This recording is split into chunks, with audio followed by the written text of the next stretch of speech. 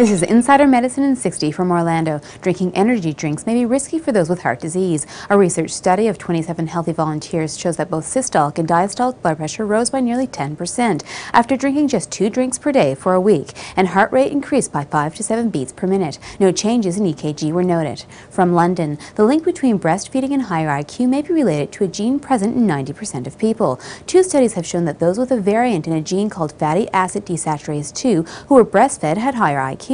But if they did not have this common variant, breast milk didn't boost their IQs. From New Jersey, an HIV vaccine is not only ineffective, but may raise the risk for HIV.